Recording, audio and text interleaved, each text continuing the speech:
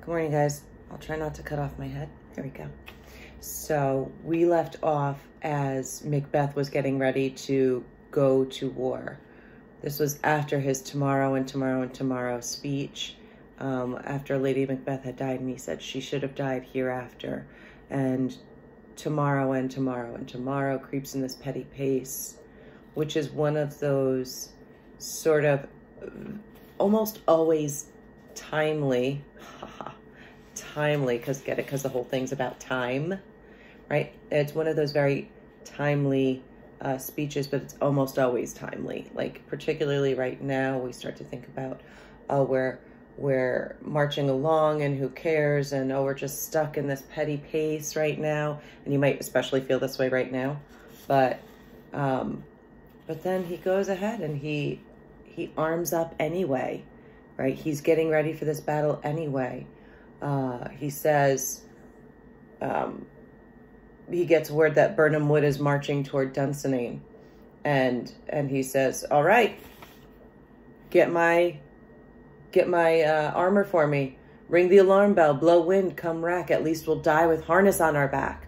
At least we're going to go down fighting. Certainly not the first time you've ever heard that. Sorry, this is my cat that's sitting on my lap, and she's sort of up and down. All right.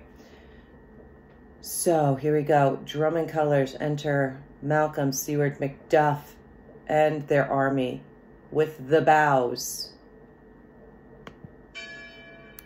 Now near enough. Your leafy screens throw down and show like those you are. You, worthy uncle, shall with my cousin, your right noble son, lead our first battle.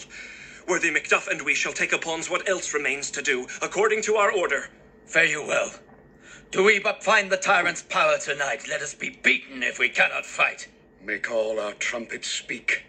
Give them all breath, those clamorous harbingers of blood and death.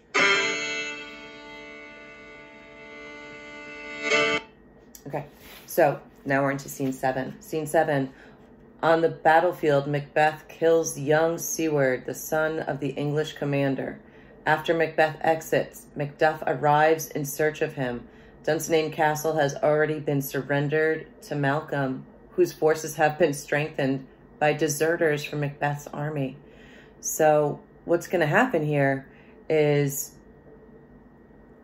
Malcolm and his army starts to attack, and Macbeth, the people working for Macbeth, we already said, mouth honor only. And we already said they follow him only because they have to, because he's their boss. But as soon as a stronger army comes along, all these people jump ship and are ready to go. They're ready to be like, yep, I'll go with that guy, because everybody hates Macbeth. Remember, we said that there's nobody who actually loves him. They just lesser hate him. Here's what happens when your army lesser hates you. They jump ship and they go to the attacking army. And this is where Macbeth is left.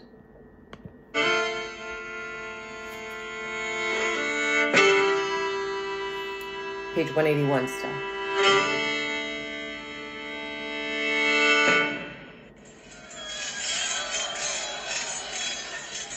They have tied me to a stake. I cannot fly, but bear-like I must fight the course. What's he that was not born of woman? Such a one am I to fear, or none. What is thy name?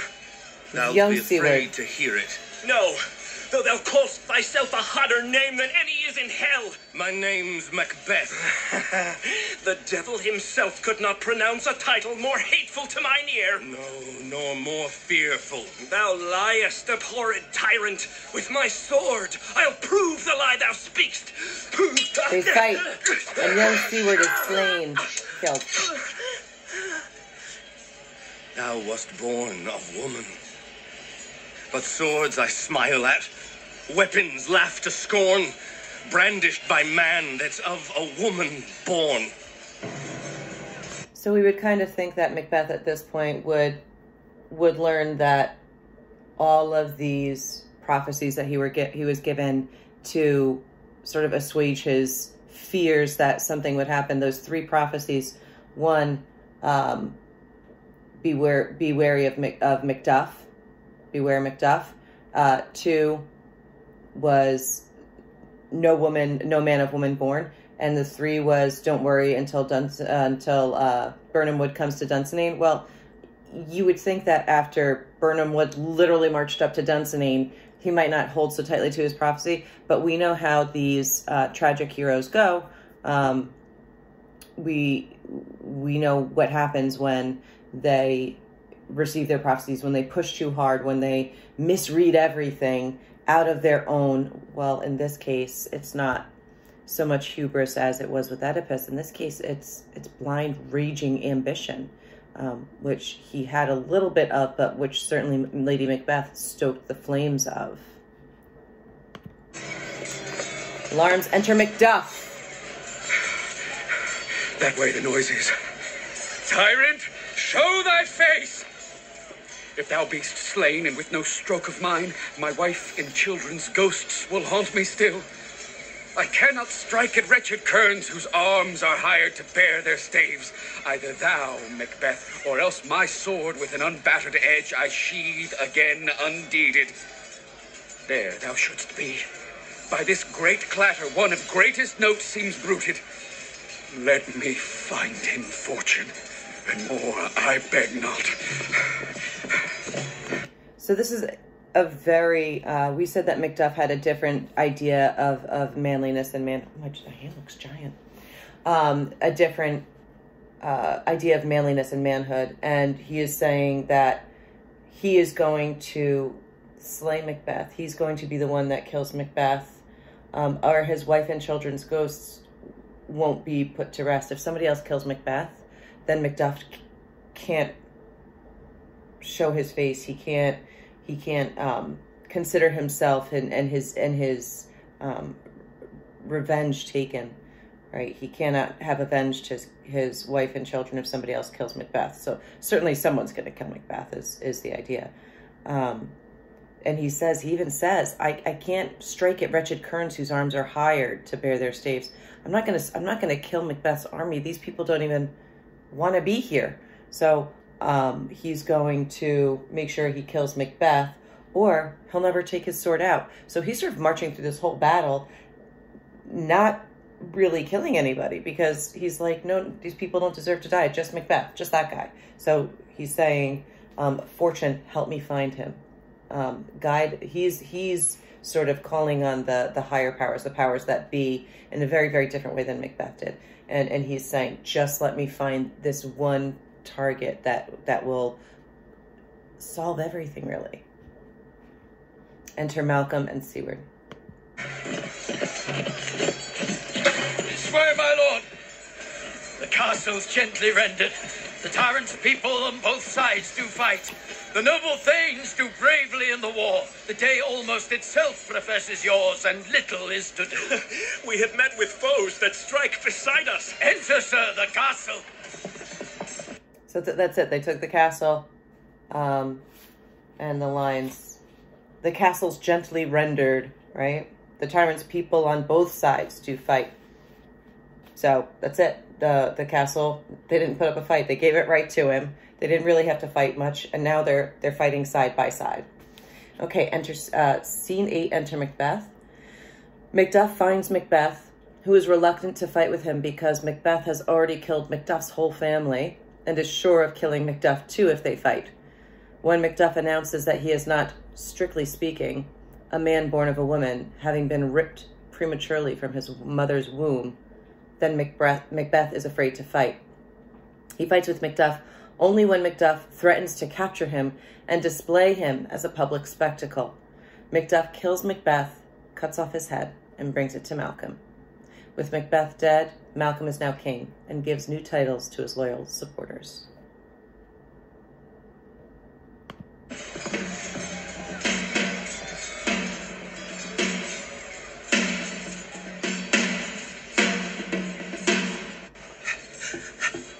Why should I play the Roman fool and die on mine own sword?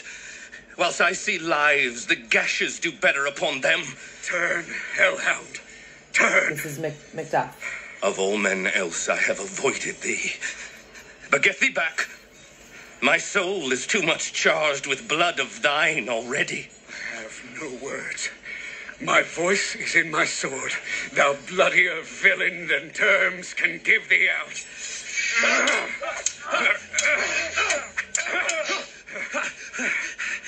Thou losest labour. As easy mayest thou the entrenchant air with thy keen sword impress as make me bleed. Let fall thy blade on vulnerable crests. I bear a charmed life, which must not yield to one of woman born. Spare thy charm, and let the angel whom thou still hast served tell thee Macduff was from his mother's womb untimely ripped. Accursed be that tongue that tells me so, for it hath cowed my better part of man. And be these juggling fiends no more believe that palter with us in a double sense, that keep the word of promise to our ear and break it to our hope. I'll not fight with thee. Then yield thee, coward, and live to be the show and gaze of the time. We'll have thee, as our rarer monsters are, painted upon a pole, and under it, here may you see the tyrant. I will not yield to kiss the ground before young Malcolm's feet, and to be baited with the rabble's curse. Though Burnham would be come to Dunsinane, and thou opposed being of no woman born, yet I will try the last. Before my body I throw my warlike shield. Lay on, Macduff, and damned be him that first cries, "Hold! Enough!" They exit fighting, alarms. They enter fighting, and Macbeth is slain. Macduff exits carrying off Macbeth's body. Retreat and flourish. Enter with drum and colors, Malcolm, Seward, Ross, Thanes, and soldiers. As we look to the language that led us up here. So he says, lines 23, and be these juggling fiends no more believed that palter with us in a double sense, right? Remember we talked about double, and it started with fair is foul, foul is fair, right? It started with that already, that double meaning, that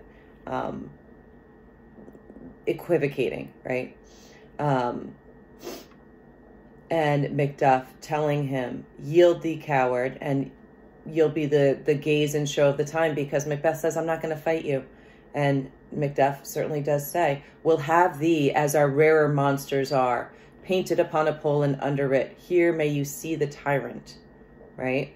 So that's the only thing that gets Macbeth to fight with Macduff at this point, because he knows he can be vanquished by, that's the cat. He knows he can be vanquished by Macduff because Macduff was not technically of woman born. He was, again, untimely ripped.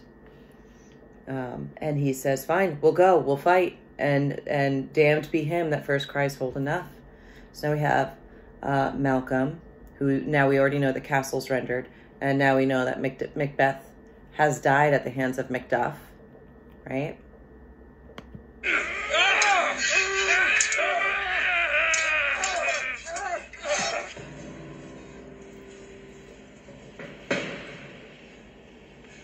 I would the friends we miss were safe arrived. Some must go off, and yet by these I see so great a day as this is cheaply bought. Macduff is missing, and your noble son. Your son, my lord, has paid a soldier's debt. He only lived but till he was a man, the which no sooner had his prowess confirmed in the unshrinking station where he fought, but like a man he died. Then he is dead. Aye, and brought off the field.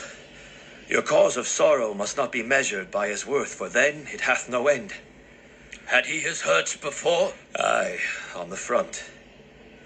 Why then, God's soldier be he.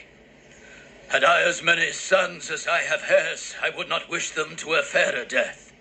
And so his knell is known. He's worth more sorrow, and that I'll spend for him. He's worth no more. They say he parted well and paid his score, and so God be with him. Here comes newer comfort. The way Seward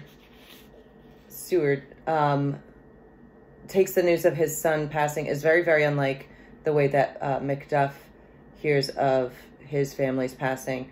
And there's no sort of wonderful way to hear of this. The difference is Seward got to see his son come into his manhood. This was his first trial of manhood, his first war, his first battle, and he fought. He went down fighting. He tried to do his best, and so now he calls him God's soldier. And Malcolm, the one who told Macduff to put his sorrows aside so that he can fight, is actually the one telling Seward, you know, you can be more sorrowful about this, and we're going to mourn him with you. And he says, no, he paid his debt, and God is now the one that he is with. And so here there's comfort in this for Seward to know that his son died well. And this is not the first time you'll hear of this. If you haven't watched enough war movies or Braveheart, then you might not have heard this idea. But he died well, according to Seward. So here comes, enter Macduff with Macbeth's head. Hail, King, for so thou art. Behold where stands the usurper's cursed head. The time is free. I see thee compassed with thy kingdom's pearl, that speak my salutation in their minds, whose voices I desire aloud with mine. Hail, King of Scotland! Hail, King of Scotland. We shall not spend a large expense of time before we reckon with your several loves and make us even with you. My thanes and kinsmen, henceforth be earls, the first that ever Scotland in such an honor named. What's more to do, which would be planted newly with the time, as calling home our exiled friends abroad that fled the snares of watchful tyranny, producing forth the cruel ministers of this dead butcher and his fiend-like queen, who, as 'tis thought by self and violent hands, took off her life. This, and what needful else that calls upon us, by the grace of grace, we will perform in measure, time, and place. So thanks to all at once, and to each one whom we invite to see us crowned at Scone. So we have Malcolm saying, kind of not unlike his father, not unlike King Duncan, saying this great flourish of welcome and joy to the people who have not only been loyal, but who have been sent away because they were worried about the tyranny of Macbeth. And he says, that calls upon us by the grace of grace, we will perform in measure, time, and place. Lines 85 and down. We will perform in measure, time, and place, because now we have the time to do this. We will perform in measure. We will perform everything to its fullest and finest, and the right place. We will be now where we belong. And he's made everybody earls, which is a new title for Scotland. And he says, so thanks to all at once and to each one. So I thank you all as a group, but then each of you individually, I thank you as well, whom we invite to see us crowned at Scone. Now we know that Scone is the place where the Scottish kings are crowned, and the place to which Macduff had refused to go when Macbeth was being crowned king. So if you have any questions, we are posting a Schoology discussion group for any questions you have about this. That will remain open until 12:30. So please go ahead there and ask any questions you have. And if you need anything else, always reach out via email. Please remember to email both myself and Ms. Robertson so that between the two of us, we can take care of you. Have a wonderful day. Try to get some fresh air, even if you just open a window. Go for a walk. I also posted my daily journal for you. I'm doing a virtual day journal, handwritten most days. Some days I might vlog, I'm not sure. But let's do this, guys. Have a great day.